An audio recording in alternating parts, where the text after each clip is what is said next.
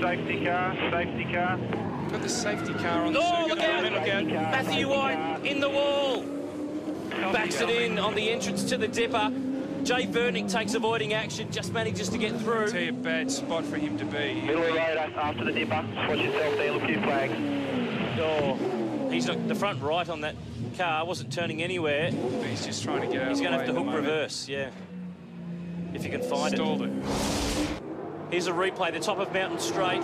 This is why the safety car is out. Drew Russell straight into the tyre wall. That was a touch with Robert Jones in the Recar Commodore. Did he think it was clear? Well, I'd say he thought he was clear, but he obviously wasn't, and that's a hard hit. Look at those tyres absorbing the energy in that shunt. He's so lucky. If that had hit the concrete fence, big, big damage.